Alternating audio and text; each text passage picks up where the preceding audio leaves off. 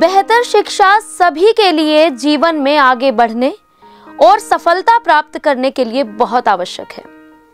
यह हम में आत्मविश्वास विकसित करने के साथ ही हमारे व्यक्तित्व निर्माण में भी सहायता करती है। स्कूली शिक्षा सभी के जीवन में महान भूमिका निभाती है। पूरे शिक्षा तंत्र को प्राथमिक शिक्षा, माध्यमिक शिक्षा और उच्च माध्यमिक शिक्षा जैसे 3 भागों में बांटा गया है। शिक्षा के सभी स्तर अपना एक विशेष महत्व और स्थान रखते हैं। हम सभी अपने बच्चों को सफलता की ओर जाते हुए देखना चाहते हैं, जो केवल अच्छी और उचित शिक्षा के माध्यम से ही संभव है। जीवन में सफलता प्राप्त करने के लिए, कुछ अलग करने के लिए शिक्षा सभी के लिए एक बहुत ही महत्वपूर्ण साधन है। यह हमें जीवन के कठिन समय में चुनौतियों से सामना करने में सहायता करती है। ये बात करनाल के जेनेसिस क्लासेस के डायरेक्टर जितेंद्र ने समाचार एक्सप्रेस से रूबरू होते हुए कही। उन्होंने कहा कि पूरी शिक्षण प्रक्रिया के दौरान प्राप्त किया गया ज्ञान हम सभी और प्रत्येक व्यक्ति को अपने जीवन के प्रति आत्मनिर्भर बनाता है। यह जीवन में बेहतर संभावनाओं को प्राप्त करने के लिए, अवसरों के लिए विभिन्न दरवाजे खोलती है, जिससे करियर के विकास को बढ़ावा मिले। ग्रामीण क्षेत्र में शिक्षा के महत्व को बढ़ावा देने के लिए सरकार द्वारा बहुत से जागरूकता अभियान चलाए जा रहे हैं। यह समाज में सभी व्यक्तियों में समानता की भावना लाती है और देश के विकास और वृद्धि को भी बढ़ावा देती है। आज के समाज में शिक्षा का महत्व काफी बढ़ चुका है। शिक्षा के उपयोग तो अनेक हैं, परंतु उसे नई दिशा देने की आवश्यकता है। शिक्षा इस प्रकार की होनी चाहिए कि एक व्यक्ति अपने परिवेश से परिचित हो सके। शिक्षा हम सभी के उज्जवल भविष्य के लिए एक बहुत ही आवश्यक साधन है। हम अपने जीवन में शिक्षा के इस साधन का उपयोग करके कुछ भी अच्छा प्राप्त कर सकते हैं। शिक्षा का उच्च स्तर लोगों की सामाजिक और पारिवारिक सम्मान तथा एक अलग पहचान बनाने में मदद करता है। शिक्षा का समय सभी के लिए सामाजिक और व्यक्तिगत रूप से बहुत ही महत्वपूर्ण समय होता है। यही कारण है कि शिक्षा हमारे जीवन में इतना महत्व रखती है। यह हमें जीवन में एक अच्छा चिकित्सक, इंजीनियर, पायलट, शिक्षक आदि जो भी हम बनना चाहते हैं वो बनने के योग्य बनाती है। नियमित और उचित शिक्षा हमें जीवन के लक्ष्य को बनाने के द्वारा सफलता की ओर ले जाती है। पहले के समय की शिक्षा प्रणाली आज की अपेक्षा काफी कठिन थी। घर शिक्षा प्राप्त करने का पहला स्थान है और सभी के जीवन में अभिभावक पहले शिक्षक होते हैं। हम अपने बचपन में शिक्षा का पहला पाठ अपने घर विशेष रूप से माँ से प्राप्त करते हैं। आइए आपको ले चलते हैं हमारे संवाददाता तरुण मदान के पास।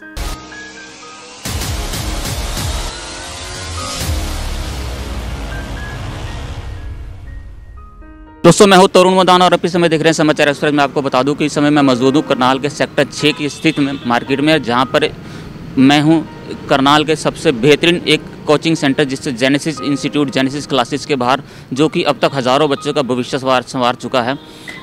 यहाँ का क्या माहौल है, यहाँ का क्या एटमॉस्फेयर है, यहाँ पर बच्चों को किस तरीके से पढ़ाया जाता है, बच्चों के लिए क्या क्या सुविधाएं हैं और बच्चे आगे कैसे बढ़ सकते हैं यहाँ पर कोचिंग लेके, इन सब बातों की जानकारी देने के लिए मेरे साथ मौजूद रहेंगे इस समय इस इंस्टीट्यूट के, इस क्लासेस, जेनेसिस क्लासेस के डायरेक्टर मिस्टर जितेंद्र। मैं इनसे बात करने का प्रयास करूंगा। अब हम आपको जेनेसिस क्लासेस के अंदर लेकर चलते हैं। मैं आपको दिखाना चाहूँगा कि इसका बाहर का और अंदर का माहौल कैसा है और बच्चे अपने आप को यहाँ पर कैसा महसूस करते हैं। दोस्तों, मेरे साथ बात करने के लिए मौजूद है जेनेसिस क्लासेस के डायरेक्टर मिस्टर जितेंद्र, जो अब तक सैकड़ों हज़ारों बच्चों का भविष्य संवार चुके हैं। जितेंद्र जी, सबसे पहले आपका समाचार एक्सप्रेस में स्वागत है सर। धन्यवाद, बहुत बहुत धन्यवाद समाचार एक्सप्रेस का कि आप लोग जो नई प्रतिभाएँ हैं उन्होंने जो भी किया है, मेहनत के दम पे किया है, उसको उजागर कर रहे हैं, उसके लिए बहुत बहुत धन्यवाद।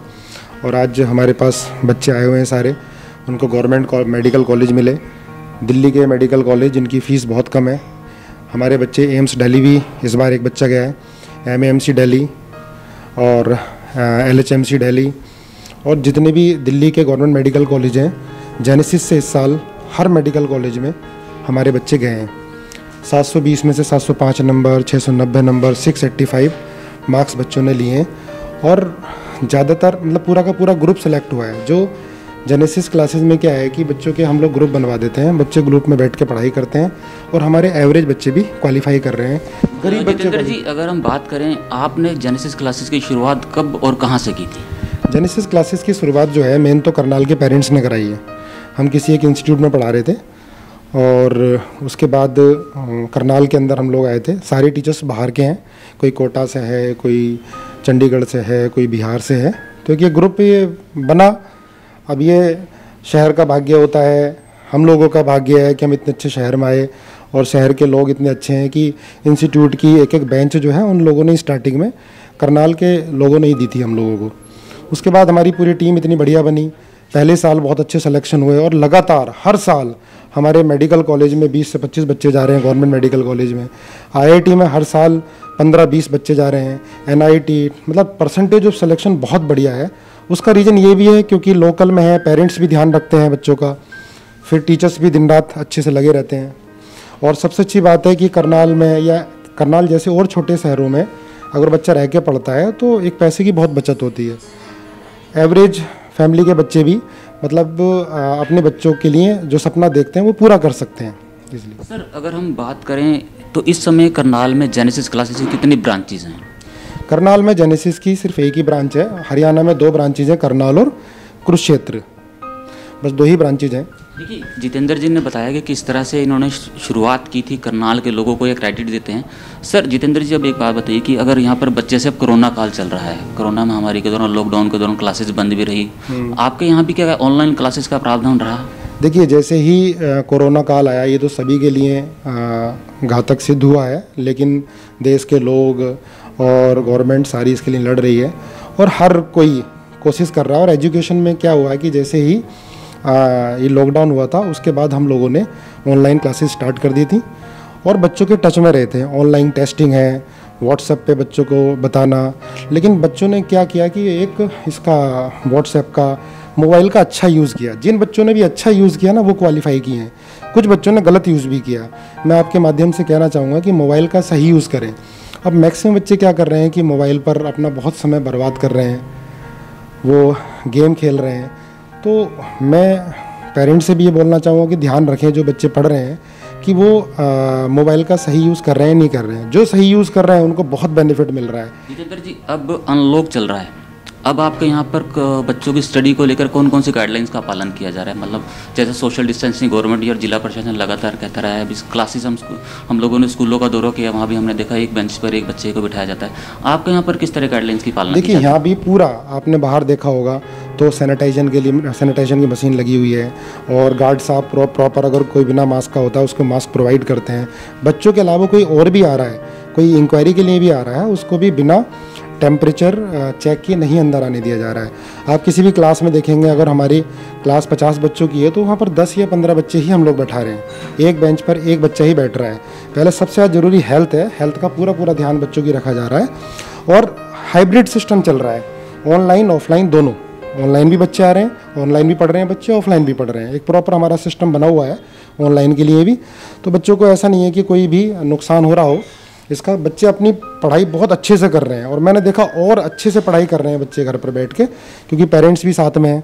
हाँ, जिनको परेशानी है तो वो ऑफलाइन आकर जेनेसिस के अंदर कर रहे हैं, करनाल में भी, कुरुक्षेत्र में भी। देखिए, जितेंद्र जी ने हमें बताया कि कोरोना के साथ, जैसे कोरोना काल चल रहा है, सरकार ने लॉकडाउन भी चलाया। लॉकडाउन में इन्होंने ऑनलाइन क्लासेस का प्रावधान भी बच्चों के लिए किया, और जिन बच्चों ने मोबाइल का सही यूज़ किया वो बच्चे क्वालिफाई कर चुके हैं। हाँ, कुछ बच्चे ऐसे थे जो मोबाइल का यूज़ ठीक ढंग से नहीं कर रहे थे और उचित रूप से नहीं कर रहे थे, वो थोड़ा सा पीछे रह गए।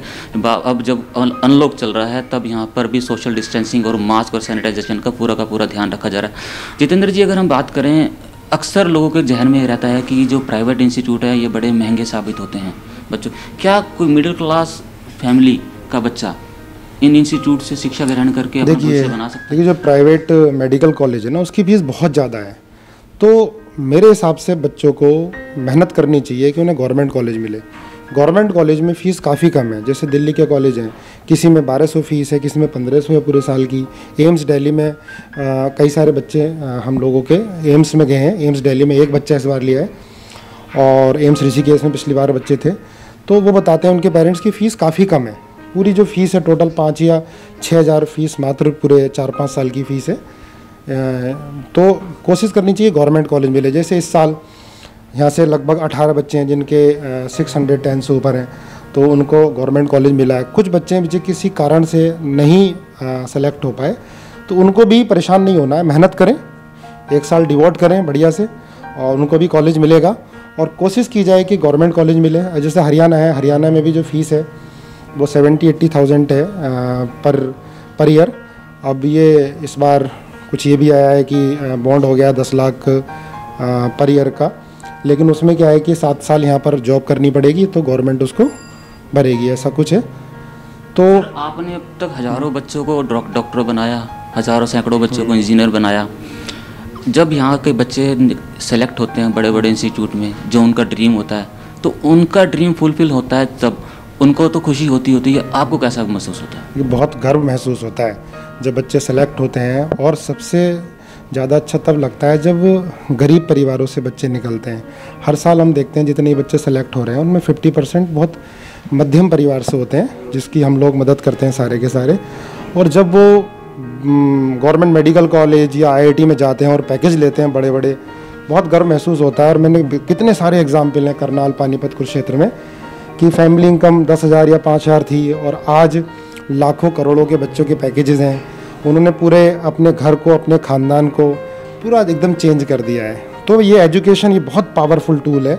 बच्चों को बहुत मेहनत करनी चाहिए, एजुकेशन से सब कुछ चेंज किया जा सकता है। सर, अगर हम बात करें अब आपकी क्लासेस की, जो यहाँ के कोच हैं या जो टीचर्स हैं जो बच्चों को शिक्षा देते हैं, उसमें आप भी शामिल हैं उस टीम के।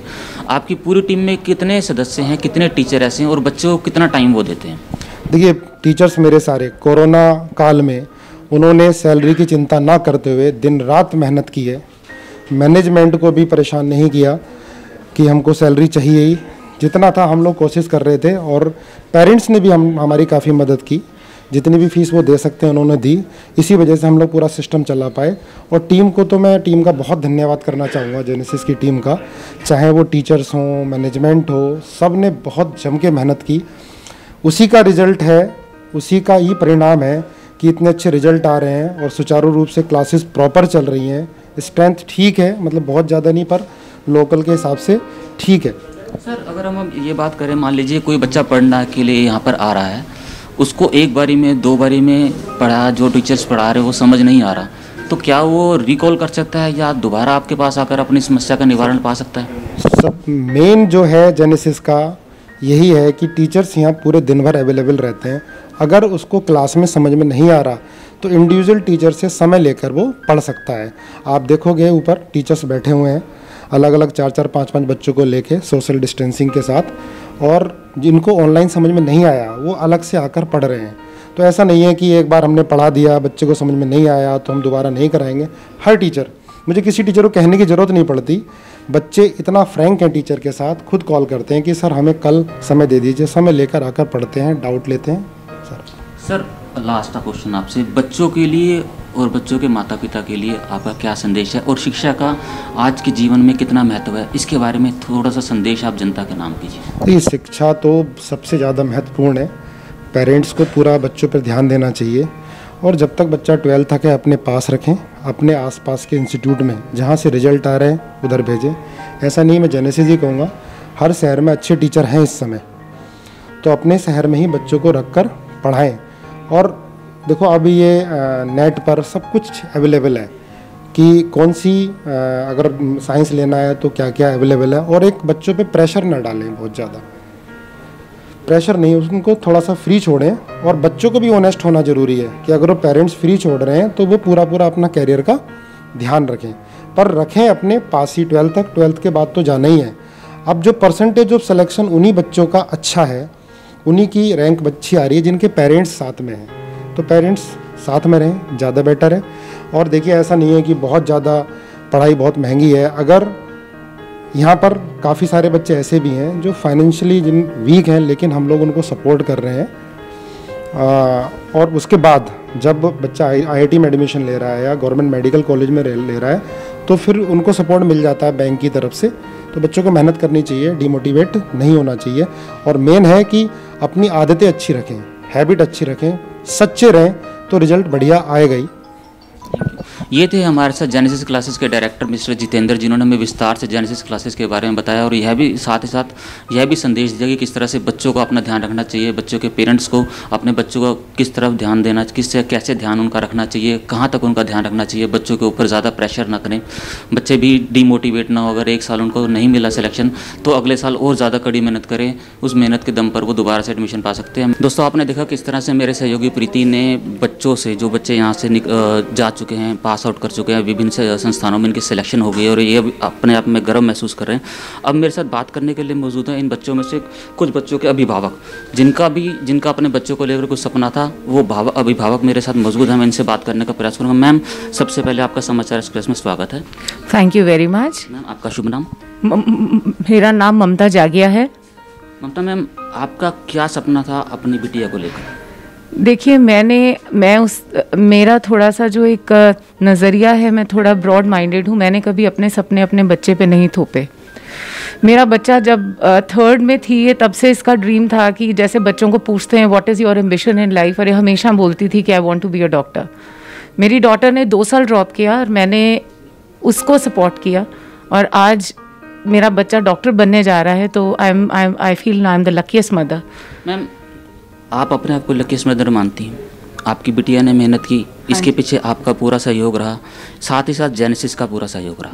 जेनेसिस के लिए आप इनको क्या क्रेडिट देना चाहते हैं? मतलब कभी यहाँ आपकी बिटिया ने आकर आपको ये कहा कि मुझे जेनेसिस में इनसिक्योरिटी फील हो रही है, या ऐसी कोई बात जो आपको लगा कि नहीं, मेरे से शायद मिस्टेक होगी यहाँ पर लाकर गुड़िया को, या आप बिल्कुल उचित मानती है कि अगर मैंने गुड़िया का एडमिशन यहाँ पर करवाया और गुड़िया ने 2 साल अगर ड्रॉप भी किया, आपने ना तो गुड़िया ने मोरल छोड़ा, ना आपने उसको डीमोरलाइज किया, तो इसमें जेनेसिस का बच्ची को मोटिवेट करने में कितना बड़ा हाथ है? एक्चुअली मेरी डॉटर टारगेट PMT से कोचिंग लेकर आई थी दिल्ली से। जब आई है तो इसका बहुत ज़्यादा मोरल लो था और फर्स्ट ईयर मेरे माइंड में था कि इसको ड्रॉप कराना है, और हमने जेनेसिस चूज़ किया क्योंकि करनाल में genesis is something which is a brand in itself. तो मेरी डॉटर का इसने जब दोबारा से एग्ज़ाम दिया, इसके 529 मार्क्स थे, तो भी हम इसको एडमिशन नहीं मिला। तो एक दिन मुझे जितेंद्र सर ने बुलाया। पिछले साल जब यहाँ प्रेस कॉन्फ्रेंस हो रही थी, I was in a very bad shape, मेरे लिटरली आंखों से आंसू आ रहे थे, और मेरे को जितेंद्र सर ने इतना एक पर्सनल एसोसिएशन उनकी मेरे बच्चे के साथ रही है। मेरे बच्चे के साथ नहीं, वो सबके साथ ही अटैच है मुझे लगता है। उन्होंने मुझे अगले दिन बुलाया और तीनों सर्स थे, खन्ना सर थे, नवनीत सर थे और जितेंद्र सर। तो उन्होंने मुझे बोला कि मैम, अगर आपका बच्चा 100 नंबर एक साल ड्रॉप करके इम्प्रूव कर सकता है तो हमारे कहने से उसको एक साल और ड्रॉप कराइए। मैं आज उनको थैंकफुल हूँ, शायद इस ज़िंदगी में का जन्म मैं उनको थैंकफुल रहूँगी कि आज जो मेरा वो डिसीजन था, शायद एज अ मदर, एक लेडी होने के नाते मैं शायद बहुत कमज़ोर पड़ गई थी उस समय। अगर ये तीनों मुझे वो एक चीज़ ना दिखाते, वो एक सपना ना दिखाते, वो एक फेथ ना दिखाते मेरे बच्चे पर, शायद मैं वो डिसीजन भी ना ले पाती। तो I am thankful to them, team genesis. यहाँ पर सभी नितिन सर हैं। आज अगर मेरे बच्चे ने एक बायो की क्लास भी मिस किया तो नितिन सर ने मुझे घर पे फ़ोन कर दिया, मेरे बच्चे को बोला कि मैम इसने क्लास आज अटेंड नहीं की है। तो जो सपना जेनेसिस ने दिखाया अब वो साकार होने जा रहा है। हाँ जी। अब आप अपने आप को कितना गर्व महसूस करते हैं? मैं शायद I am on the top of the world. Thank you very much to Team Genesis and with folded hands I thank them. देखिए, ये थे एक बच्ची की माता जिनकी बच्ची ने 2 साल ड्रॉप किया, लेकिन जेनेसिस की टीम ने उनको ऐसा मोटिवेट किया कि आज जो सपना जेनेसिस ने इनको दिखाया था, जो इंस्पिरेशन इनको दी थी, अब वो सपना साकार हो रहा है और ये अपने आप को सबसे लकी वुमेन मानती हैं वर्ल्ड की, और टीम जेनेसिस का हाथ जोड़कर अभिनंदन करती हैं, उनका स्वागत करती हैं और उनका धन्यवाद करती है। मेरे साथ एक और अभिभावक मौजूद हैं, मैं इनसे बात करने का प्रयास करूंगा। इनका बच्चा भी यहाँ से पढ़कर आगे किसी अच्छे इंस्टीट्यूट में सिलेक्ट हो गया है। सर, सबसे पहले आपका नाम? मेरा नाम बलवान जांगड़ा। जांगड़ा साहब, आपके बेटे का नाम क्या है? मेरी बिटिया है दिव्या जांगड़ा, जिन्होंने जेनेसिस से पढ़ाई की, कोचिंग ली और 2.5 साल तक यहाँ मेहनत की। पिछले साल मेरी बच्ची ने भी ड्रॉप आउट किया, तो हम ये सोच रहे थे अब बच्ची को क्या कराएं, क्योंकि 526 नंबर बिटिया ने लिए थे। तो इसी तरह मेरे पास भी फ़ोन आया नवनीत सर का कि आप एक बार मिलो, आप मायूस मत हो। तो सर मैं आया तो उन्होंने कहा प्लीज़ आप अपनी बेटी को 1 साल के लिए मुझे दे दो। मैंने कहा सर अब दोबारा फीस, कहते हैं फीस का कोई चक्कर नहीं है, आप सिर्फ बच्चिया को 1 साल दे दिए। मैंने उन पर विश्वास किया और उन्होंने मेरे विश्वास को कायम किया और मेरी बिटिया को सफलता मिली बहुत। सर आपकी बिटिया का एडमिशन कहाँ हुआ है? Lady Hardinge medical college Delhi. Sir आप क्या करते हैं? मैं सर टीचर हूँ, स्कूल में टीचिंग करता हूँ। तो सर अब आपका सपना भी साकार होने वाला है, आपकी बिटिया भी डॉक्टर बनने जा रही है।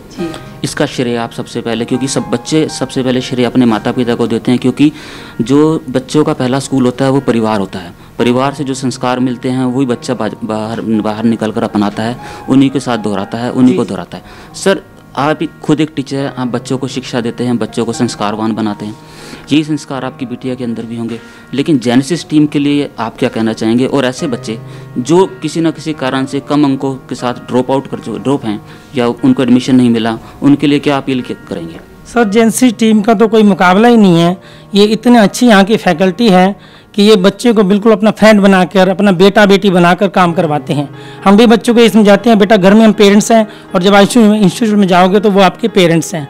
सर मुझे सबसे ज़्यादा वहाँ से प्रभावित हुआ कि मेरे मिसिंग का एक बच्चा आज दिल्ली एम्स में डॉक्टरी कर रहा है।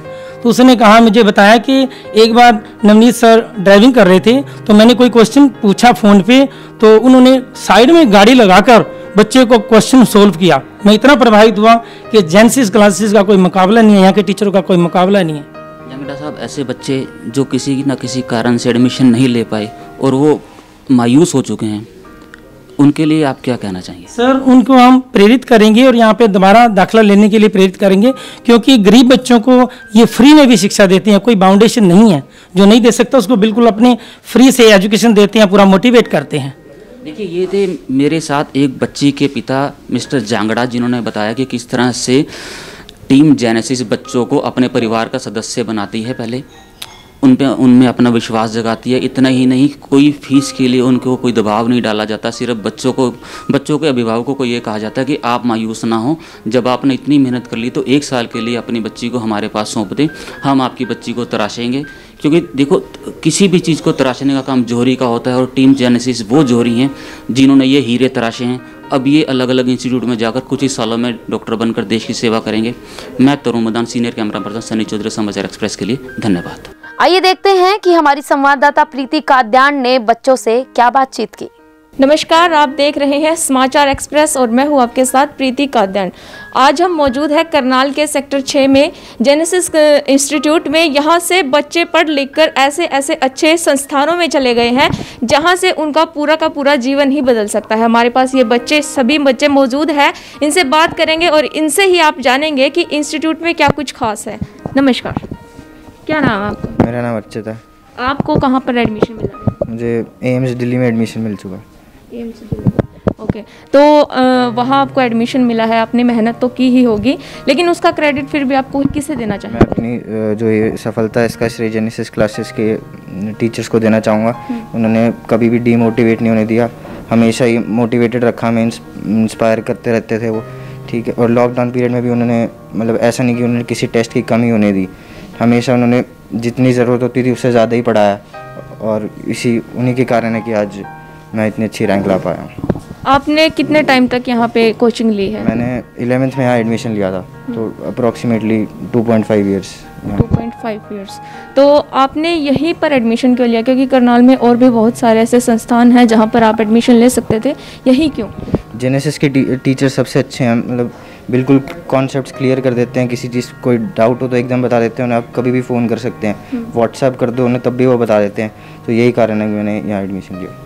यहाँ पे जो टीचर्स हैं उनका बिहेवियर आपके साथ कैसा रहता है? टीचर्स बहुत ही फ्रैंक हैं, उनसे आप कुछ भी बात कर सकते हैं, कैसे भी तरीके से कर सकते हैं। मतलब वो बिल्कुल मतलब वो आपसे आपके अंदर का बेस्ट निकलवाने की कोशिश करते हैं हमेशा।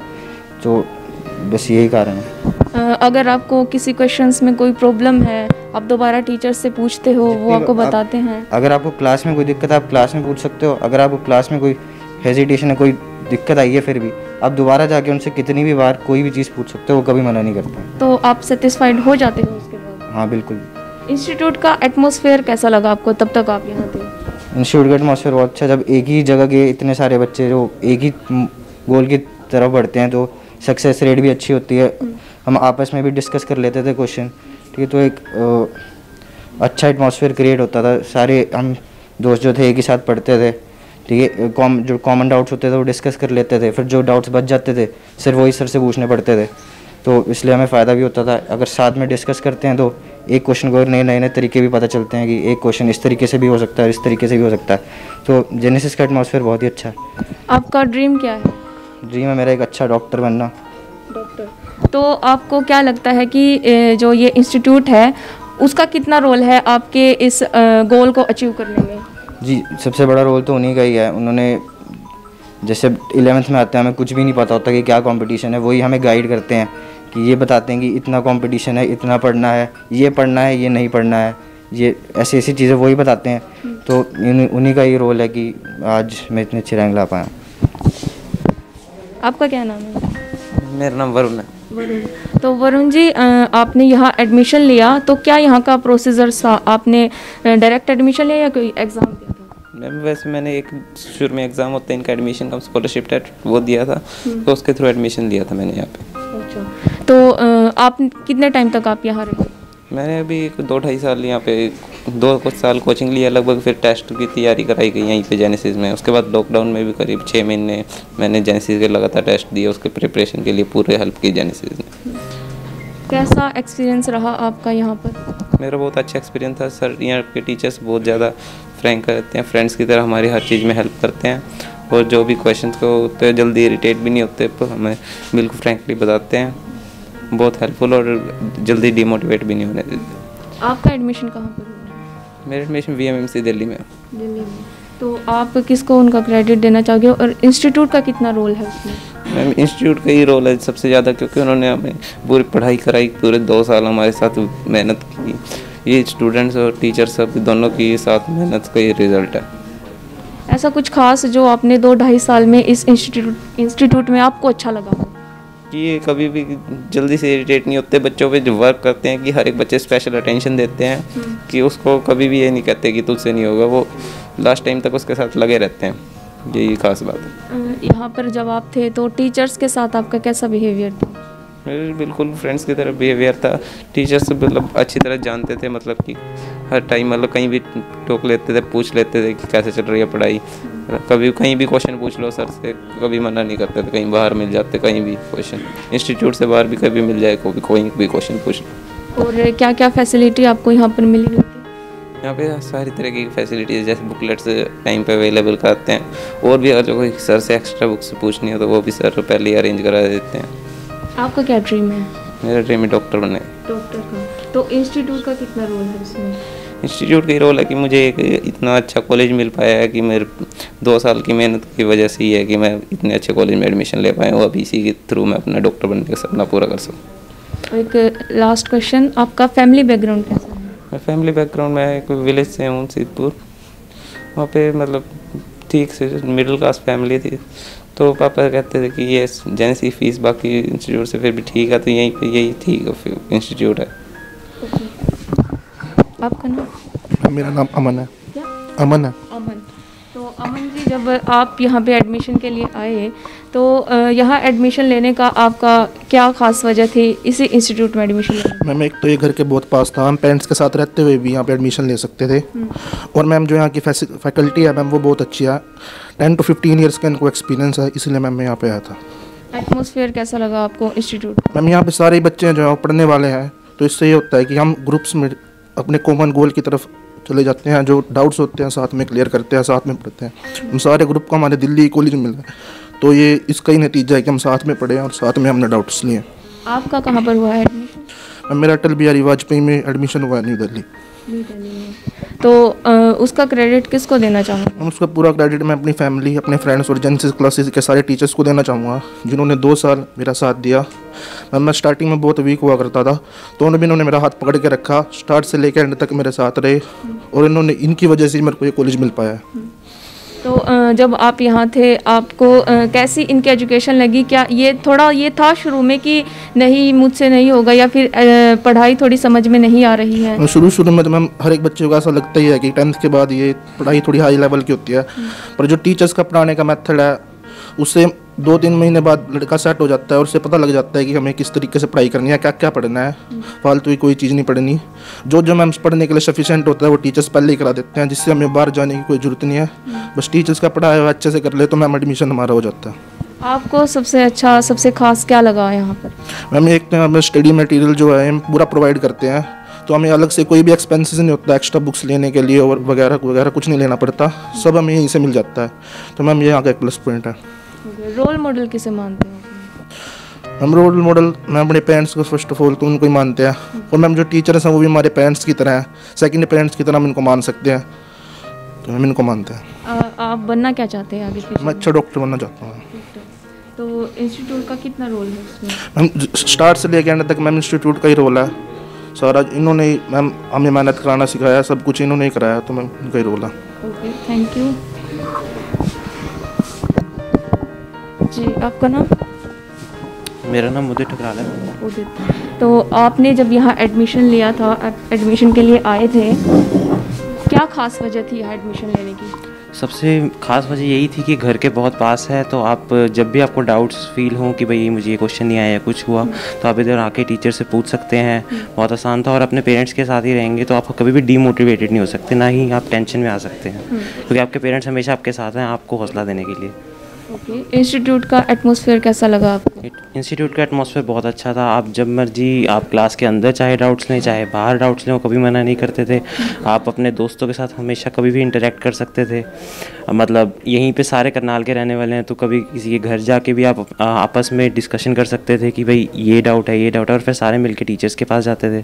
तो यहाँ का एटमॉस्फेयर बहुत अच्छा था पढ़ाई के लिए। जो भी यहाँ पढ़ाई के साथ आपको सुविधाएं मिली हुई थी, उसमें सबसे बेस्ट आपको कौन सी लगी?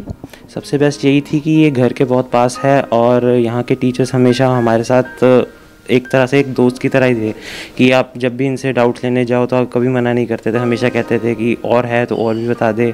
अगर व्हाट्सएप पे पूछो तो हमेशा जवाब देते थे, थोड़ी देर ही सही लेकिन हमेशा उनका जवाब ज़रूर आता था। तो हमारे लिए हमेशा वो खड़े रहते थे कि अगर तुझे इसमें कोई प्रॉब्लम है तो ये बता, इसमें तो ये बता। तो यही सबसे अच्छी चीज़ थी। टीचर्स के साथ कैसा बिहेवियर था आपका? टीचर्स के साथ बहुत अच्छा बिहेवियर था। टीचर्स हमेशा हमारे साथ ही थे। वो मतलब ना सिर्फ पढ़ाई के लिए और भी बाकी चीज़ों के लिए कि भाई ये पढ़ना है, ये नहीं पढ़ना, NCERT पे ध्यान दो या इस पे, मतलब वो हर चीज़ बताते थे हमें कि अगर आपको ये नहीं समझ आ रहा तो मुझसे फिर से आके समझ ले। तो वो हमारे साथ बहुत अच्छे इंटरेक्टिव थे, और यही सबसे मेन पॉइंट रहा कि मेरा रिज़ल्ट भी बहुत अच्छा आया। ओके, आपका एडमिशन कहाँ पर हुआ है? मेरा एडमिशन MAMC दिल्ली में हुआ है। MAMC दिल्ली। आप बनना क्या चाहते हैं? मैं एक बहुत अच्छा डॉक्टर बनना चाहता हूँ। डॉक्टर, सभी डॉक्टर बनना चाहते हैं। तो डॉक्टर बनना चाहते हो, इंस्टीट्यूट का कितना हाथ है उसमें? इंस्टीट्यूट का ये हाथ है, सबसे पहले तो पेरेंट्स का ही है कि पेरेंट्स ने मेरा यहाँ पे एडमिशन कराया। उसके बाद पेरेंट्स ने एक तरह से मुझे कहा कि भाई अब ये तुम्हारे पेरेंट्स हैं, अब तुम्हें इनकी भी बात पूरी तरह सुननी है। और जेनेसिस के टीचर्स ने भी पूरी तरह से पेरेंट्स की तरह ही रोल निभाया। उन्होंने हमें गाइड किया, उन्होंने हमें सब कुछ बताया कि ये पढ़ना ज़रूरी है, ये इसको ज़्यादा ज़रूरी नहीं है, इससे तुम्हारे नंबर ज़्यादा आएंगे। और हमें कंपटीशन के बारे में समझाया कि ये कंपटीशन है, इस तरीके से पढ़ाई करो। तो सारा रोल, अगर मैं यहाँ 3 साल रहा हूँ तो सारा रोल मेरे लिए इंस्टीट्यूट का ही रहा है। उन्होंने मुझे गाइड किया और उन्होंने ही मुझे यहीं से रिजल्ट तक पहुँचाया। आगे जो बच्चे हैं जो तैयारी कर रहे हैं इन सब की, तो उनके लिए आप कोई टिप्स दे सकते हैं? यही कि कभी हार मत मानो, हमेशा कोशिश करते रहो और अपने टीचर्स पे पूरा भरोसा रखो। वो कभी गलत नहीं होंगे, वो हमेशा तुम्हारे साथ हैं। वो जो कह रहे हैं उसी पे विश्वास करो, और एक बार विश्वास करके देखो और तुम्हारा रिजल्ट ज़रूर बहुत अच्छा आएगा। आपका नाम? मेरा नाम दिव्या है। दिव्या, आपका कहाँ पर हुआ है एडमिशन? मुझे LHMC दिल्ली मिला है। ओके, तो इसका सबसे पहले यही बताइए कि इसका क्रेडिट आप किसे देना चाहिए? इसका क्रेडिट एक तो मैं मेरे पेरेंट्स को, टीचर्स को और फ्रेंड्स को देना चाहूँगी। मतलब अगर मैं कभी दुखी भी हुई तो भी उन्होंने हमेशा मतलब बोला कि तू करेगी, ऐसा नहीं है, मतलब हमेशा मोटिवेट किया हर सिचुएशन में। अच्छा, संस्थान का जो एटमॉस्फेयर है वो आपको कैसा लगा? एटमॉस्फेयर बहुत फ्रेंडली है, मतलब हम जब चाहे कुछ भी पूछो, सर बाहर निकलते थे तभी उनके पीछे पीछे ये बताओ वो बताओ। सर सुबह आधा घंटा जल्दी आते थे स्पेशली डाउट्स बताने के लिए। तो मतलब हम हर तरफ से उन्होंने ट्राई किया है कि डाउट्स बताएं, और बताते भी थे। लॉकडाउन में व्हाट्सएप पे भी बताए। तो मतलब हर चीज़ तरफ से सपोर्ट था उनका। एक लड़की होने के नाते आपने कभी किसी समस्या का सामना किया है यहाँ पर? ऐसा कुछ नहीं था, मतलब सब बहुत अच्छा था, कोई प्रॉब्लम नहीं होती ऐसे। और टीचर्स के साथ कैसा बिहेवियर था आपका? टीचर्स के साथ भी बहुत अच्छा बिहेवियर था, मतलब जैसे मतलब जब मर्ज़ी जाओ तुम उन्हें कॉल करो, वो हमेशा तुम्हें बताएंगे। अगर तुम कभी परेशान भी हुए तब भी कि तुम करो, हम आपके साथ हैं।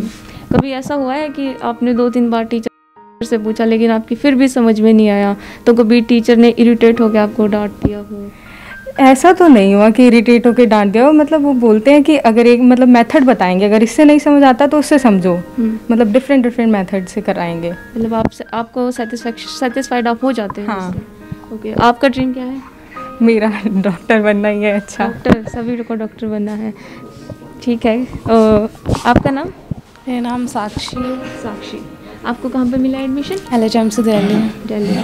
तो सबसे पहले थोड़ा फैमिली बैकग्राउंड के बारे में बताइए, आपका फैमिली बैकग्राउंड कैसा है? We are a middle class family, और मेरे पापा का ड्रीम था कि हम दोनों को डॉक्टर बनना है, क्योंकि मेरे दादाजी भी डॉक्टर थे गांव में, और दादाजी के पापा भी डॉक्टर थे, और बीच में कोई डॉक्टर नहीं हुआ।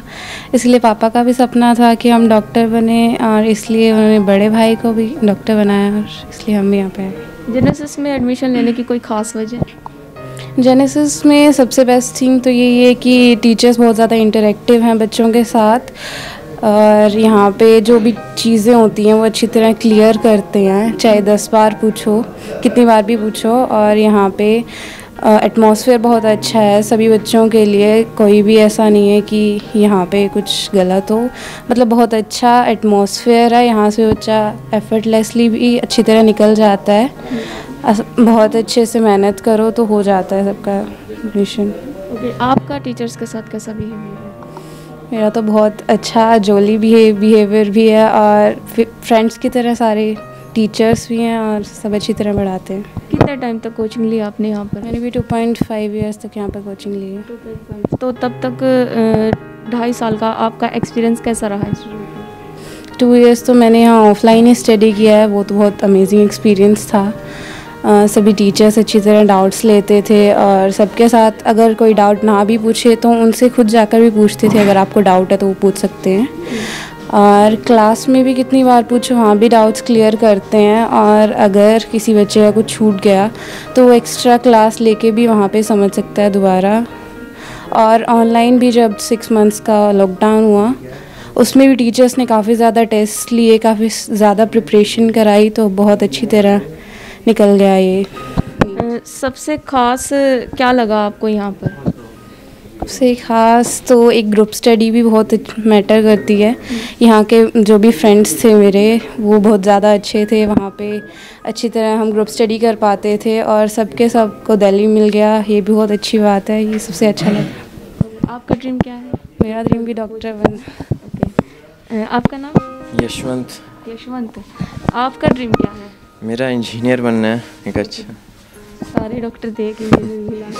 तो आप क्या मानते हैं कि इंस्टीट्यूट का कितना रोल है आपके इंजीनियर बनने में? इंस्टीट्यूट का बहुत बड़ा रोल है मेरा इसमें बनने में, क्योंकि इन्होंने मतलब हमेशा साथ दिया, और कभी ऐसा नहीं फील होना कि हम पीछे रह गए हैं। हमेशा मतलब मोटिवेट करते थे। इंस्टीट्यूट का एक्सपीरियंस कैसा रहा है? कितने टाइम तक रहे आप यहाँ पे? 2.5 साल ही रहे हैं। 2.5 साल का एक्सपीरियंस कैसा रहा आपका? बहुत अच्छा रहा, फैमिली लाइक था, और सारे टीचर्स से मतलब कुछ भी कभी भी पूछ सकते हो, हमेशा बता देते थे। और सबसे खास क्या लगा आपको यहाँ पर? यहाँ पे सबसे खास था कि मतलब टीचर्स के साथ कुछ ऐसा नहीं था, टीचर्स हमारे फ्रेंड्स जैसे ही बन गए थे, और फैमिली लाइक था। मतलब कोई प्रॉब्लम कभी भी हो तो हम पूछ सकते हैं। जहाँ पे जो फैसिलिटी आपको मिली हुई थी, उनमें सबसे बेस्ट आपको कौन सी लगी? यही था, टीचर्स के साथ इंटरेक्शन ही बेस्ट था, क्योंकि वो मतलब कभी भी कर सकते थे हम। आपका नाम? भूमिका जागिया। भूमिका, आपका एडमिशन कहाँ पर हुआ है? मेरा एडमिशन UCMS दिल्ली। ओके, तो इंस्टीट्यूट में आप कितने टाइम तक रही हैं? 2 years. 2 years. 2 years में आपका कैसा एक्सपीरियंस रहा है यहाँ पर? यहाँ पे मेरे बहुत अच्छा एक्सपीरियंस था. टीचर्स यहाँ के काफ़ी फ्रेंडली और सपोर्टिव हैं, और जब भी हम मतलब हमारा मोराल लो हो जाता था, वो हमें हमेशा बूस्टअप करते थे ताकि हम और अच्छा परफॉर्म करें हर एक टेस्ट में या किसी भी टेस्ट में. और उन्होंने हमें कभी भी डिमोटिवेट होने नहीं दिया है, और उन्होंने हमेशा हमारा मोराल अप ही रखा है, और वो बहुत ही सपोर्टिव हैं. एटमॉस्फेयर कैसा लगा यहाँ का आपको? यहाँ का एटमॉस्फेयर बहुत ही अच्छा है. यहाँ पे मतलब बच्चे पढ़ने के लिए जेन्युइनली आते हैं, एंड यहाँ पे कुछ ग्रुप स्टडीज़ भी होती हैं. ऑल्दो मैंने कभी नहीं किया, बट उनके हेल्दी ग्रुप्स होते हैं, तो ग्रुप स्टडी भी काफ़ी अच्छी होती है. सो यहाँ का atmosphere on the whole is very good. तो आपका कोई ख़ास वजह यहाँ पे एडमिशन लेने की, क्योंकि इंस्टीट्यूट तो बहुत सारे हैं? मैं 11 में ड्रॉपर बैच में आई थी यहाँ पे. तो 11-12 मैंने दिल्ली से किया था किसी इंस्टीट्यूट से, बट वहाँ पर मुझे इतना फ्रूटफुल नहीं लगा. फिर मैंने यहाँ पे जेनेसिस में आई थी मैं अपने ड्रॉप ईयर में. तो यहाँ पे टीचर्स का मैंने काफ़ी सुना था कि बहुत ही अच्छे हैं, और जेन्युइनली जब मैं आई थी तो दे were very supportive. At the end मैंने ये कंक्लूड किया था कि they are the best teachers till अब तक जितने भी मैंने टीचर्स मतलब देखे हैं, दे आर द बेस्ट. जब आप यहाँ आई थी तो क्या क्या आपको फैसिलिटी मिली थी? जो आपने सोचा था वो सब मिला? एक्चुअली जब मैं आई थी तो मेरे बहुत सारे वीक पॉइंट्स थे, स्पेशली माय फिज़िक्स. बट जब मैं यहाँ पे आई थी तो यहाँ पे जो सर हैं नवनीत सर, उन्होंने बहुत ही अच्छे से हमें फ़िज़िक्स पढ़ाई, मतलब विजुअलाइज करके पूरा पढ़ाया. तो मुझे लगा कि अगर मुझे आ सकती है फ़िज़िक्स तो फिर तो मतलब किसी को भी आ सकती है, मतलब वो किसी को भी सिखा सकते हैं. तो he is very good. Role model किसे मानती हो? मैं अपना रोल मॉडल एक्चुअली अपनी मॉम को मानती हूँ, बिकॉज़ मतलब वो हर एक सिचुएशन में कैसी भी सिचुएशन हो उन्हें टैकल करना आता है, डिफ़िकल्ट से डिफ़िकल्ट सिचुएशन भी. सो मतलब मेरे को लगता है कि मेरे को भी वैसे ही बनना है कि हर एक सिचुएशन, जो भी डिफ़िकल्ट सिचुएशन आती है, मेरे में स्ट्रेंथ हो उतनी ताकि मैं उसको डील कर सकूँ. आपका ड्रीम क्या है? मेरा ड्रीम एक बहुत ही अच्छा डॉक्टर बनना है. डॉक्टर आपको बनना है? आपके घर वाले चाहते हैं आप डॉक्टर? डॉक्टर मुझे बनना है, क्योंकि जब मैंने जैसे ड्रॉप ईयर में due to certain reasons first year में मेरे थोड़ा कम स्कोर रहा था 529. तो मेरे को बहुत लोगों ने कहा था कि अपनी मतलब लाइन चेंज कर लो, कुछ कहीं भी एडमिशन ले लो. बट मेरे टीचर्स यहाँ पे उन्होंने मेरे को काफ़ी सपोर्ट किया कि मतलब उन्होंने मेरे को डॉक्टर बनने की एक इम्पॉर्टेंस मतलब मेरे अंदर जगाई. एंड तो फिर मेरे को खुद से ही डॉक्टर बनना था. मेरा एक ड्रीम बन गया था उस दिन से ही कि मेरे को एक बहुत ही अच्छा डॉक्टर बनना है, और मैंने अपना ड्रीम यहाँ से पूरे करने सीखे हैं जेनेसिस से. अच्छा, आगे जो बच्चे तैयारी कर रहे हैं उनके लिए आप क्या कुछ टिप्स बताएंगे कि वो भी अच्छे से आपकी तरह अच्छी पोजीशन पे जा सकें? मैं बस उन्हें यही करना चाहूँगी कि you have to dream before you want your dream should come true. And you should have faith in your teachers. जिस भी टीचर से आप पढ़ रहे हो आपको उस पर पूरा फेथ होना चाहिए ताकि आप उन पर ट्रस्ट कर सको और अपनी ड्रीम्स को पूरा कर सको. इंस्टीट्यूट के लिए या फिर यहाँ पढ़ने वाले बच्चों के लिए कोई मैसेज देना चाहेंगी? कि उन्हें पूरे मन लगा के पढ़ना चाहिए and they should trust there teachers. Okay, thank you. तो ये बच्चों से हमने बात की, यहाँ पर डॉक्टर्स भी मिले आपको, इंजीनियर भी मिले. इन्हीं के ज़ुबान से आपने सुना कि इंस्टीट्यूट में क्या कुछ खास है. हमें ज़्यादा कुछ बताने की ज़रूरत पड़ी नहीं. तो यहाँ की जो भी क्वालिटी है वो आपने खुद ब खुद ही देख ली. Senior camera person Sunny Chaudhary के साथ मैं प्रीति काद्यान. नमस्कार.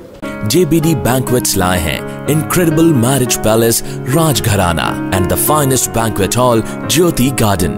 World-class catering, centrally air-conditioned, lush green lawns, state-of-the-art lighting. A perfect venue for wedding, launching and parties. Rajgharana and Jyoti Garden at JBD Banquets Enterprise. ऐसे ही लेटेस्ट खबरें पाने के लिए बेल आइकन को क्लिक कर हमारे चैनल को लाइक, शेयर एंड सब्सक्राइब करें. धन्यवाद.